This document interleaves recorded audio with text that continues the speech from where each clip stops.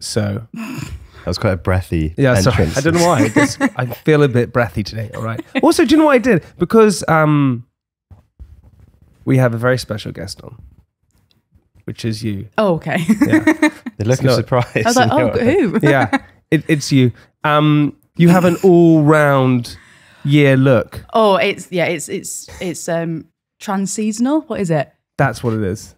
Is it trans-seasonal? Where you have to be quite tanned. I feel. Without a tan, Jesus, I look ill. So you're going to Ibiza bi-monthly? Yeah. It's Yeah. actually medical. Is it? Yeah, I have to get over there. Otherwise, How long were you in Ibiza for?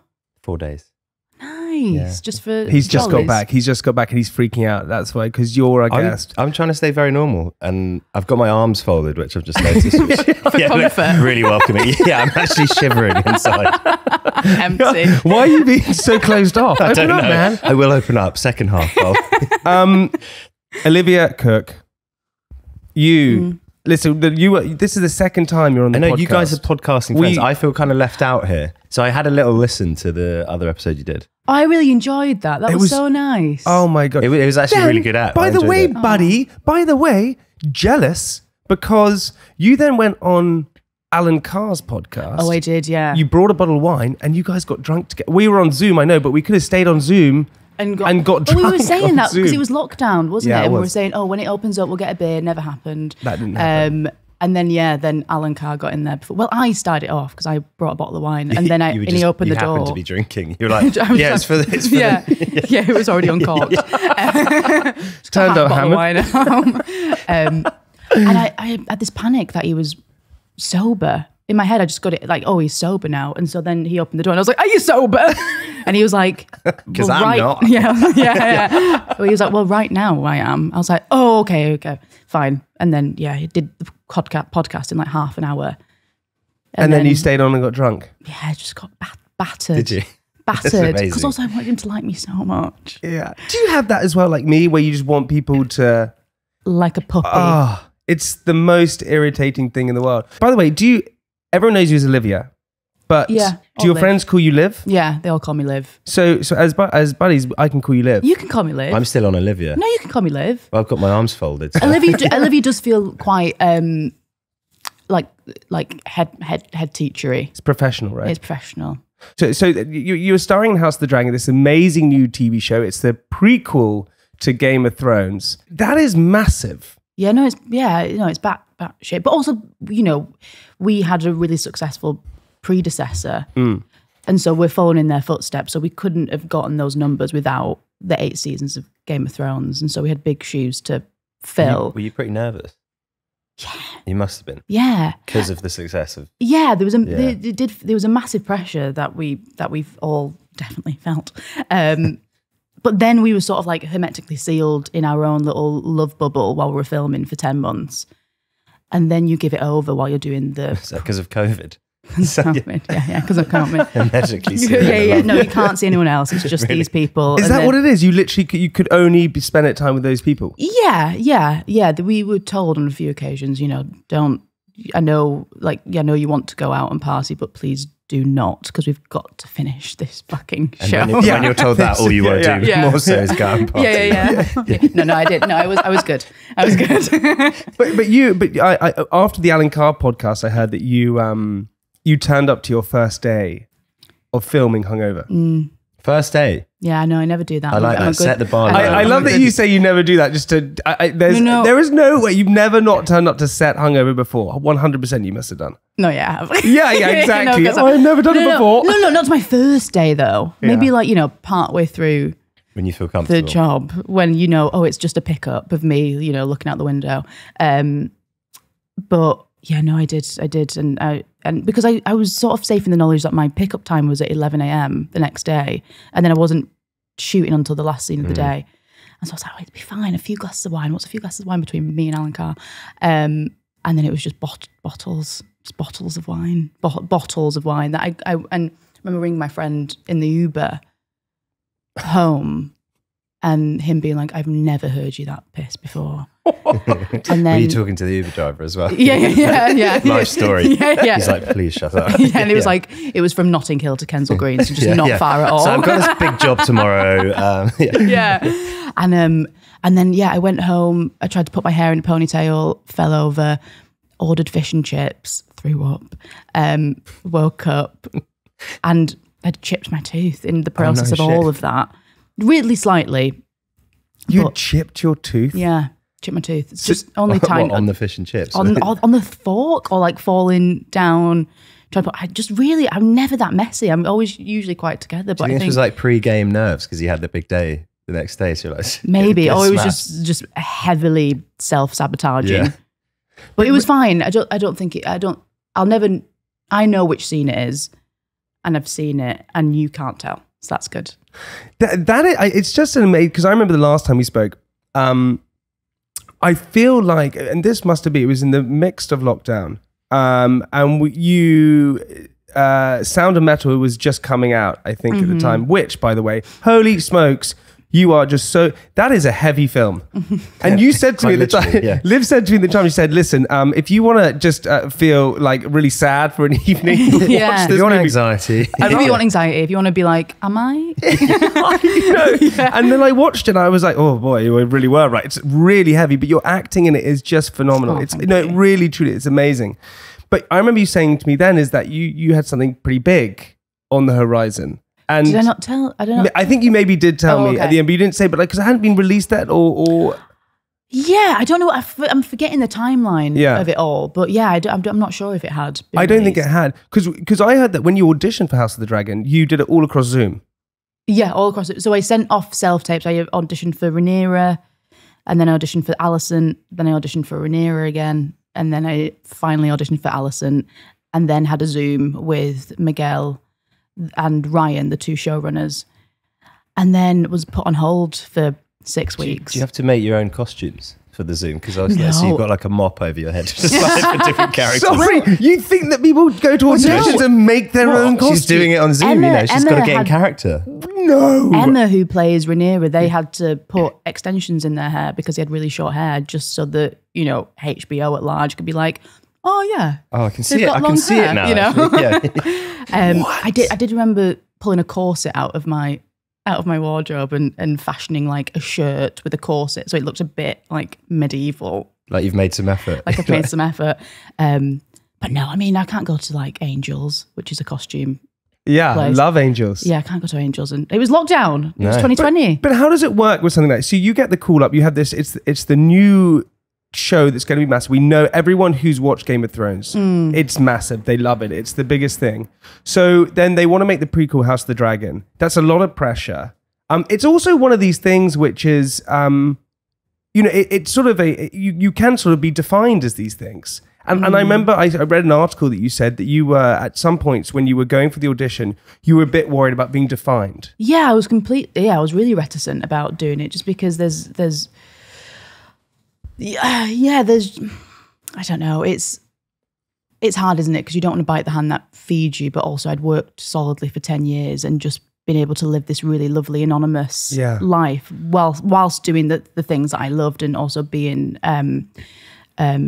revered somewhat in my industry, and that was all that really mattered to me. So then to do something this massive, which will be the thing, like you said, that defines me and the thing that I'm most known for. But it won't be the thing that defines you. Let me retract that. It's not going to define you. But for a while it will be. I guess with the Game of Thrones, like the actors that came into that kind of were like fresh onto the scene, most of them. So they were like, that was the first that people got to know them.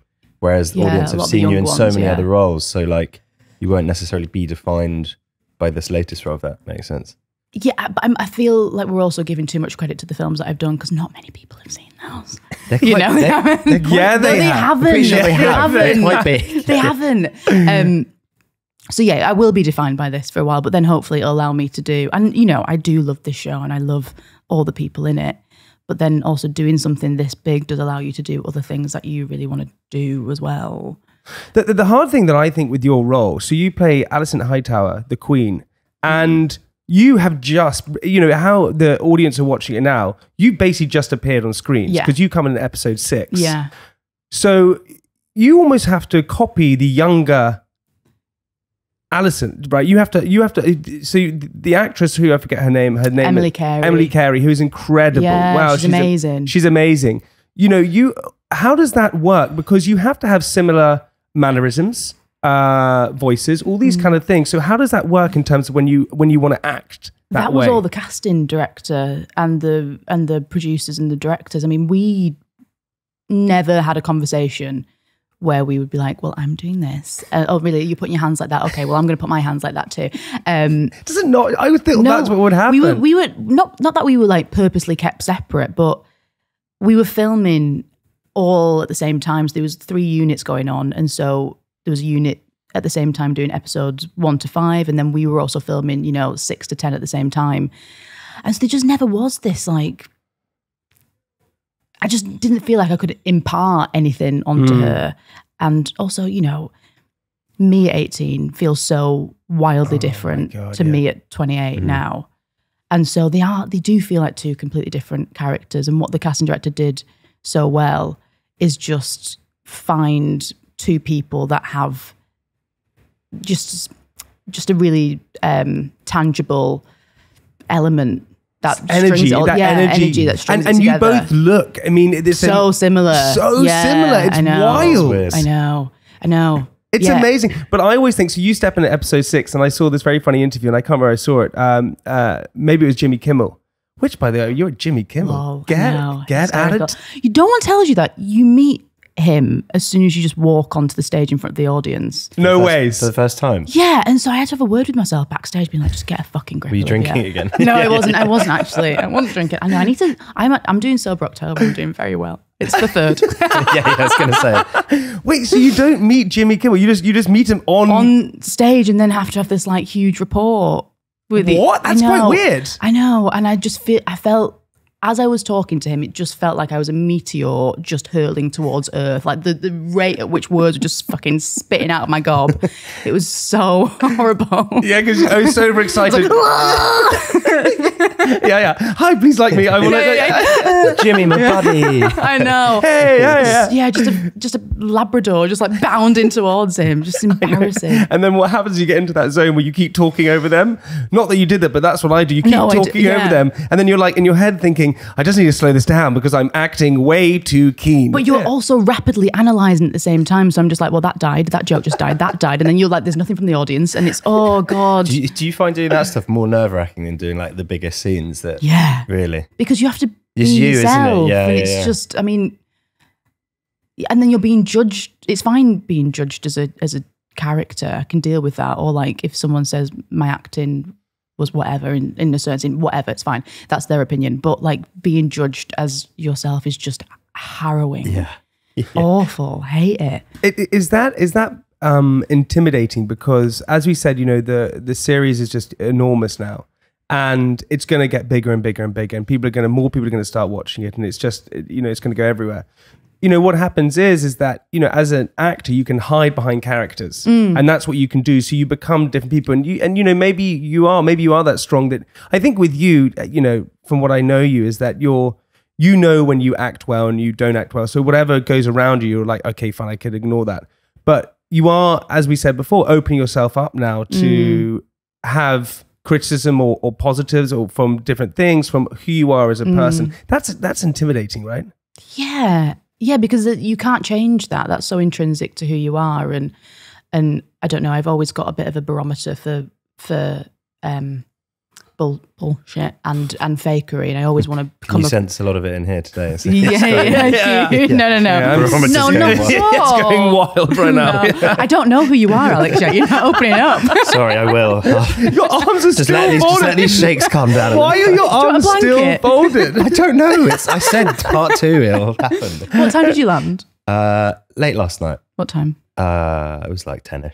Oh, It's okay, that's too not bad. too Yeah. bad. You've had 8 hours? Yeah, Okay. I slept like probably 5 hours. Okay. Yeah, I had a lot to think about, a lot to Did you? unpack in bed. And then all I got from yesterday was I was like, watch all these interviews. Is it going to be okay? Then this morning, is it going to be all right? I feel like it's You're doing great, Alex. I'd forgotten my own name, so I was What is it like? So first day of set, as you said, you get out there, you're hungover. You haven't really met anyone yet. in terms of the cast, or have you met people? No, we've been doing rehearsals for like 3 to 4 weeks. So we knew everyone quite well by that point. But again, like we couldn't go out for dinner or break bread because we were in the lockdown. So we just knew each other as professionals. Apart from me and Emma. Me and Emma had gone for walks and been for dinners and stuff. But yeah, so it's really... Do you rehearse? I didn't realise you rehearse. We rehearse quite a lot. This is the most... Rehearse? What were you expect? They just walk onto set and no, like, but I think bang. I think this was quite extensive, this rehearsal period. It was amazing. Because then also Emma and I got to act out scenes from earlier episodes of when Rhaenyra and Alison were friends and they had this like, you know, really intense bond, love for each other. And so Emma and I performed just to get those like memories in our bones a little bit, which was really helpful because, you know, you have to have an intense love to then feel intense hatred. Yeah, because you do, because you're so close with each other just in personal life, but then you're sort of enemies, you know, and how does that work? Because that's quite a hard... Oh, it's easy. I find that really easy, yeah. I don't know. I mean, so the episode 7 airs today, the 3rd of October in the UK. And we have me and Emma have this huge fight scene towards the end and we were pissing ourselves. We shot it for 5 days and we were going absolutely insane. Like we were crying, laughing. We could not get through it. While you're on set. While we're on set, just because when you're shooting a scene that's 10 pages long for 5 days straight, you just go, start to lose it, like go looping. Bananas. And it was so hot. They had all the fires lit. We were in this huge costume. I'd put thermals on, so I was having an absolute heart attack. Do you like getting sweaty? It's always hot. I know. All this hair as well. It's like a rug. Everything's so hot. Everything's so hot. And I had this wefted, oh my God, it was just so, and also I've been wearing that costume. We'd shot prior to that scene in Cornwall. That's where we started for 2 weeks, and my costume hadn't been washed, and so I was just stinking. And I was going up to Paddy, being like, "Can you smell me?" And he was like, "Yeah, get away from me." Oh my! Yeah. Does it happen sometimes where you have 5 pages you shoot it for 10 days? Cut. Let's start. Cut. Let's start. Let's do that again. You next shot. Repo. All the characters are in it, so you've got to have, you know, wide, mid, close up at least on all the characters, and then, you know, the big wides all around the room, and you've got to get the inserts of certain fights and certain positions and certain key moments in the plot. So yeah, it does take a long time. That rehearsal period is amazing because I thought that what you do, you know, this is the argument, right, which is so amazing between acting with movies, television compared to theatre. Theatre, you have the freedom to do kind of what you want. You rehearse it, sort of ensemble together. Where, you know, from my limited knowledge, is like when you go to a set like that, typically you just sort of learn your lines, you turn up, and then you kind of go ahead and do it. Yeah, typically, yeah. I mean, I shot a series for 5 years, and I don't think we ever really had rehearsal time. We had the read through, but we never had the rehearsal time. You know, does that really make a difference? Yes. But why does that make a difference then? So if you're turning up to set and you're like, this person is playing your husband, all of a sudden you don't feel like you have, as myself, I don't feel like I have the chemistry inbuilt already to like hold that person's hand. Like I feel so awkward. Meet your husband on the day. Exactly. So when you've got 3 weeks just to cement that slowly and a bit more naturally, it's just so easy to, you know, be a bit more intimate with each other, no matter how that plays, even if it's just, you know, hatred towards this person. There's an intimacy that is hard to replicate when you just meet someone on the day. It's funny. It's with acting, right? I saw this amazing interview with Alan Rickman, the amazing Alan Rickman. He was asked in an old interview that I saw of him, and he said, "I always get asked how give advice to young actors," and he says, "Well, my advice would be, don't act. Go and experience life. Go to art galleries, go and get judgment, go and get decisions, go and get opinions and understand what the world is like. Because then when you can go and act, you can really make a sort of, you can build characters because you know about the world." Yeah, it's a toolbox, isn't it, that you're drawing from? Yeah, completely. And that's what you must have now. You know, if you go back to your 18-year-old self and compare to what you are now, you must know emotions and so many things different more. And you're absolutely, I feel like there's a deeper well. But then I look back at myself at 18, I had so much confidence. I was so confident. I just thought I knew everything. Were you really? Remember we spoke about it before when I did my film and I did This is the greatest. I did a scene in my first film called The Quiet Ones. I did a scene where I had to cry, and I was crying all day, and I literally was like, I'm going to get Oscar nominated. Actually, for this tiny horror film. I literally, and that has, the confidence has dissipated, but the wealth of knowledge for experience and emotions and my empathy has grown for sure. Wait, that's interesting because I would say that you're not saying that you're less confident now you're more confident as an individual, right? Yes, but less sure of myself in my abilities. How funny is that? Though? Do you not feel that though? Yeah, because I think we've lost naivety. That's true. And I think, you know, that's what happens, right? So there's a great poem, which is by Blake, which is about innocence and experience. Yeah. What time did you read this last night? Let me say this again. Did your PA send this to you on the train? That was my segue into it, managed to do it. As everyone gave me a look. No, but there's these two poems. There's a poem by Blake, which is called Innocence and Experience, two different poems. And the point is how innocence is broken by experience. And I truly believe, right, there is something magical about being naive. When you're naive, you would you jump from trees, you think about building magic carpets, you just, there's no idea of something can't happen. And so when you're 18 years old, you're like, oh, well, of course I'm going to win an Oscar. And that blind confidence is so magical. Do you think it's a loss of imagination as well? I don't think it's a loss of, no, I don't think it's a loss of imagination. Maybe it is slightly, but think about how you used to view things when you were like 5 years old, like everything was fucking amazing. Yeah. And then you get to like 30 and you've like built all these layers of kind of like, oh God, this is. Yeah, you built all these walls. Yeah. Yeah. Which is actually a wonderful thing about my job because it's always challenging you to tear down those walls because you have to have a dearth of imagination to explore all these characters. And, you know, when you're looking at a tennis ball and being like, that's a massive dragon, you know. Is that what they use? Yeah, it's a tennis ball. No, it's a natural dragon, you idiot. What do you think? I don't know, it's very good CGI. It's a tennis ball with a wind machine on it. So like there's all this shit being flown into your eyes and you just stream and you're just like trying to open your eyes and have like a really captivating performance. Tennis ball.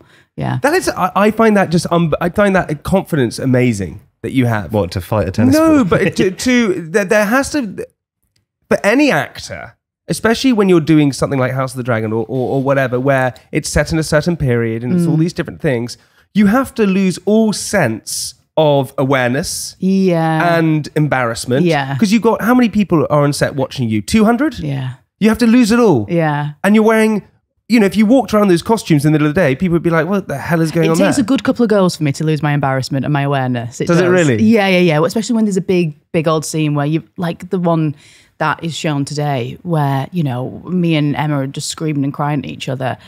And, you know, there's just so much intensity and so much passion and so much belief in what my character's saying. And then, but I've also just only met these people. Do you know what I mean? And like, and I do feel a little bit embarrassed.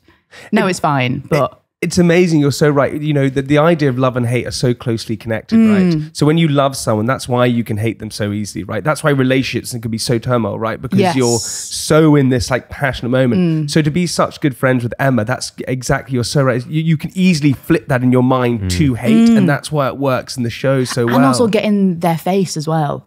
You know, there's that proximity that because we're such good friends, I can get in their personal space and it can feel really intense. And I'm not afraid to do that. There's no fear. Yeah, it's great. It's so exciting. Also, they are the most incredible actor I've ever seen in my whole... there was moments where they're acting, I'm just like... they're so good. They're so good. It's amazing. What, you're seeing this guy, God, that is... Yeah, I was taken out of it. I was like, wow. Stop it. That's unfair. Yeah. Where did you learn that? Yeah, no, I don't think they learn. They have. They feel it. They have, yeah. It takes 10 months or so to shoot something like that. And I heard that, you know, some of it was shot in Spain or Portugal.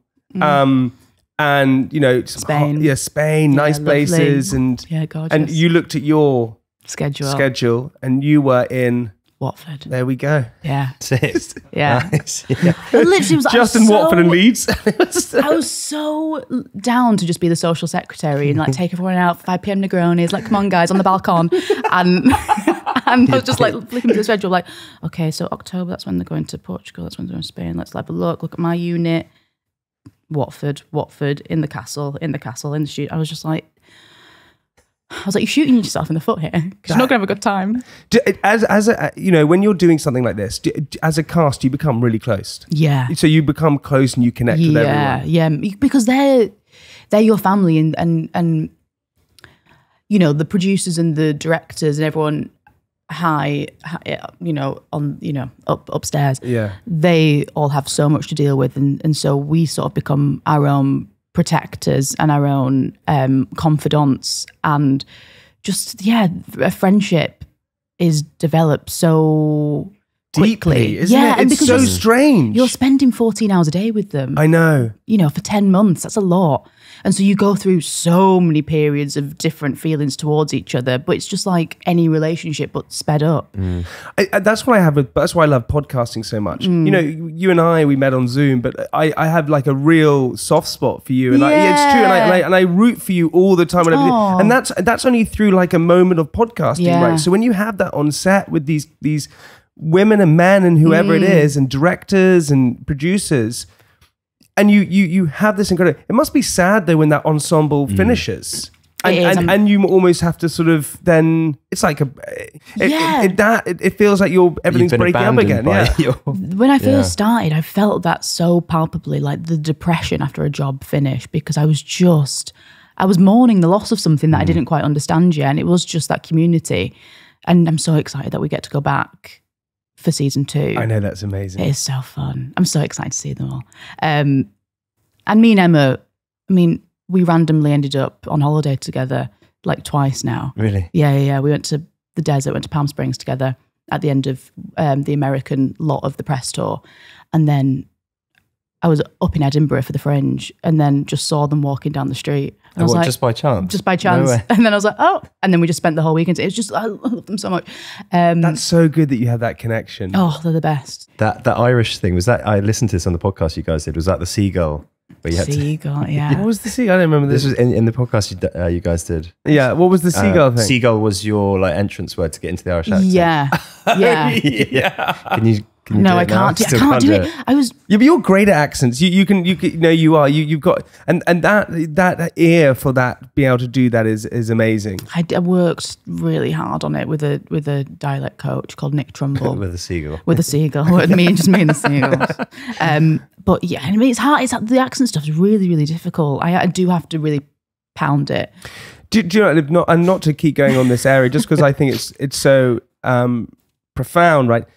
Did it take you? It's just, I love your. Do you know the great thing about you? You're just your honesty, and I think that's so insane. It's the reason why I started this podcast was because I wanted people to forget filters, and I think we live in this age now with like Instagram, social media. I used to watch chat shows, and I still feel like they're like that today, where in the chat shows they know what's going to happen, the jokes, the things like that. It was all just everything's all just set up.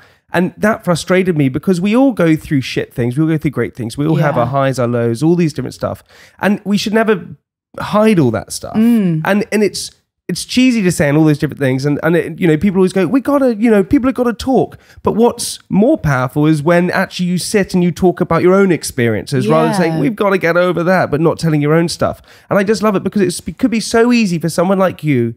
You're high flying, you're fun, you're interesting, all these different things, you're beautiful, and it'd be so easy to cover all of that up and not talk about it. But you don't, you're open about it. Well, I just don't think I can. I'm really bad at covering it and lying. and lying. Yeah. And I do. My mum is always on at me for being too honest. She's like, she's like, you can't. How have you got so much time to be honest? Yeah. She's like, you can't hold your own water, Olivia. But yeah, I don't know. I want to be transparent, but then I also wish I had that like sexy mystique that I feel like I need to have in order to have a career. So I have to be aloof. Be aloof and be yeah. Am I feeling? Was that you just trying to be aloof? That was that was really good actually. How do people be aloof? My little brother is so aloof, and I don't understand. He's so aloof is such a weird word. Yeah, but he is. He's so. I'm so Guarded. I'm so the opposite of aloof. Of aloof, yeah. I know my little sister's like that as well. She'll like take things to the grave, And I cannot hold a secret of myself. I have to tell everyone everything. Everyone else's as well. Yeah, if you tell me a secret. No. You tell everyone. I'm good at other people's You're secrets. quite bad with other people's secrets. I'm great now. I was bad for a period. You used to be really? terrible. Yeah. Was gossip currency for you? Oh, it would burn him. And he would I'd have to get it out. Yeah, it was. Well, no, what happens is that you tell someone's secret and then you realize that actually that person's got really upset with you and you go, oh, that was actually a bad idea to tell that. And they're like, well, why did you tell everyone? I was like, well, I don't know. I didn't realize you would care. And he's like, well, I said to you, it's a secret. Why are you telling me? With you, because you wanted to, please people and you wanted to be loved. And, you'd be in a conversation, there's like slight silence. You'd be like, oh, I heard this the other day. I wasn't supposed to tell you. No, I wouldn't gossip like that. No, I would not gossip like that. There. Okay, all right. But that must be hard as well. Because if, especially with this series, it's episode, whatever it is, 7 at the moment. And what is going to be hard about that is the fact that there is so much coming up, but you have to keep it a secret. And I've been really good at that, actually. I've been really, really good at that. Up until now. Up until this moment. No, I mean, I can't. I'll be murdered or something. Is that in the contract? Yeah, you will be murdered. You'll get slain by a tennis ball. Yeah. Someone just say Dracarys and I'll combust. Where's Roger Federer? But I know, I just can't. I'm not allowed to say, and I'm not at liberty to say anything. Isn't that really tricky as well when you do things like this or interviews or whatever, and every journalist is always going to ask you the same thing. So tell us something. Can you not give us anything? And you're like, well, I can't. And then I would worry that what's happened, what hasn't happened. So then I'd be like, I don't know. Has that happened? So I don't really know what to say. I mean, it's such a shame because we were just heralding you for your honesty and now you've closed right I know. Actually, I'm a charlatan. No, but also I'm like, why do you want to spoil it for yourself? Yeah. Oh, good line. There we go. All right.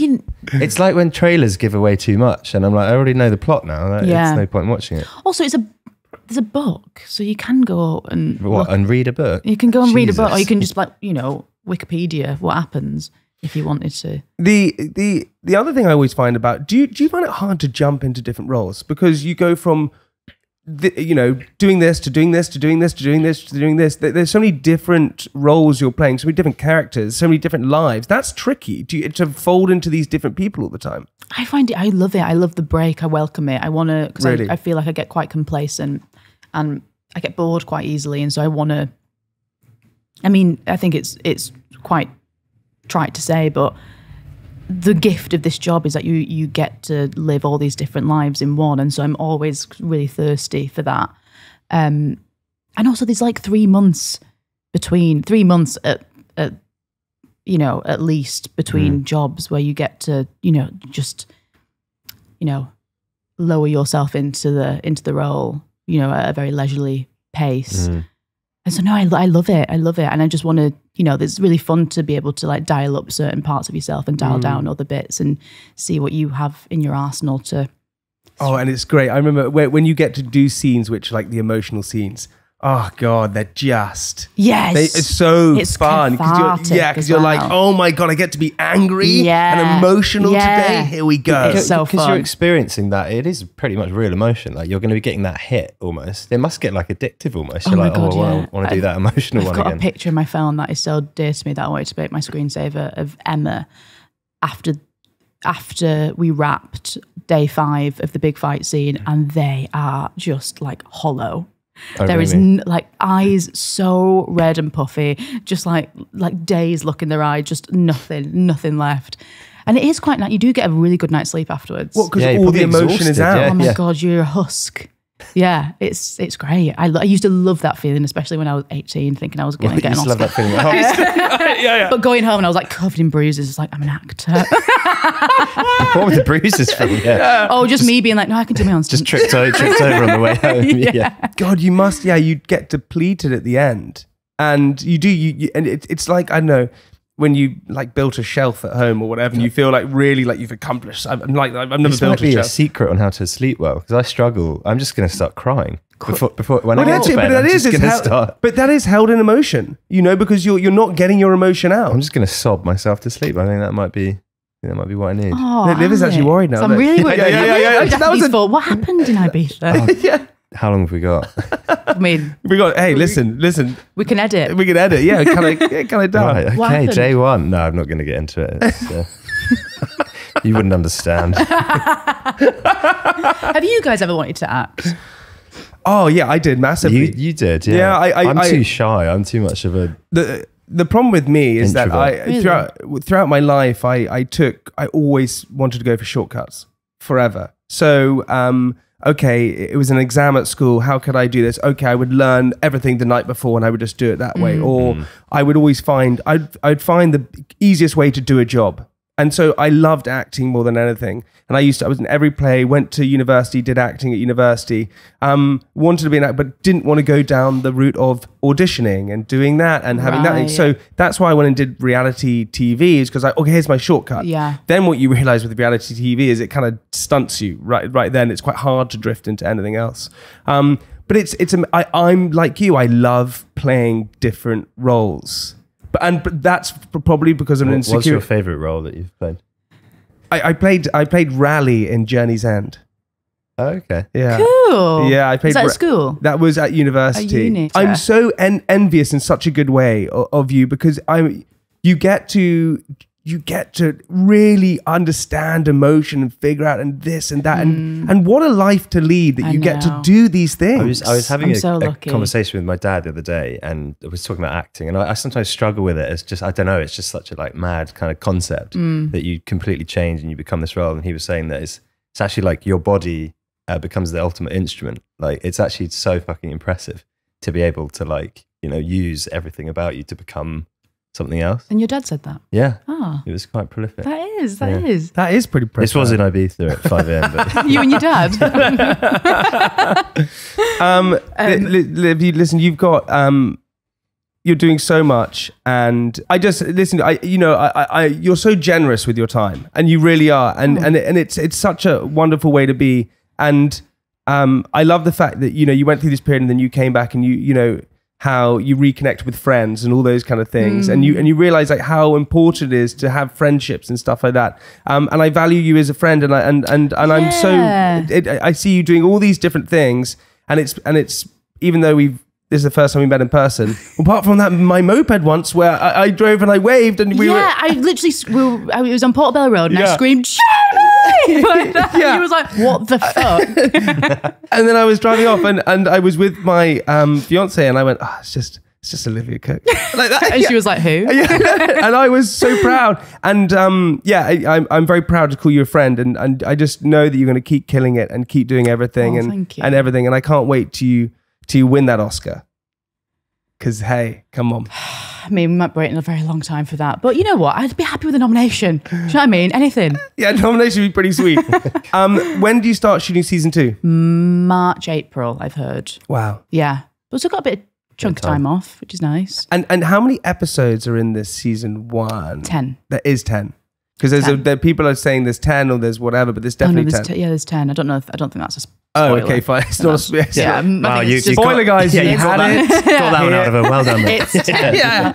I am headline. Good There's 10 episodes. You know what? Some of the headlines that have come out are hysterical. Like what? Give us a Just like, Olivia chipped her tooth the night before filming. You're like, is that really worthy of a headline? Dun, dun, dun, dun. She chipped a tooth. Has any? Have you had any crazy fans yet?